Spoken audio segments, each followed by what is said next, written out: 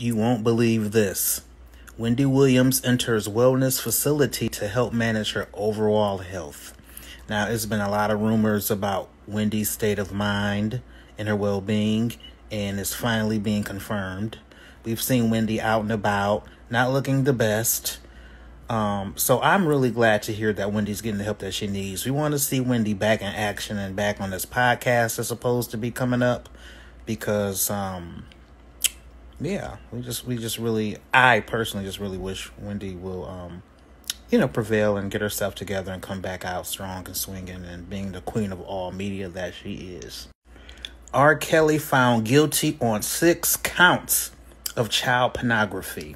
According to TMZ, R. Kelly has been found guilty on 6 counts of the 13 charges he faced in the Illinois federal trial against him. The jury convicted Kelly of 6 child pornography counts, but acquitted him on the remaining counts, which included charges of conspiracy and something else. Boo-hoo. Nicki Minaj files lawsuit after a woman accuses her of substance abuse. Now, a few days ago, Nicki Minaj got on her Queen radio show and she was spazzing out. And a lot of people made a lot of accusations about the alleged drug use.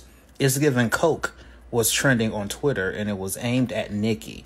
What do you guys think about this latest lawsuit from Nicki Minaj against this blogger?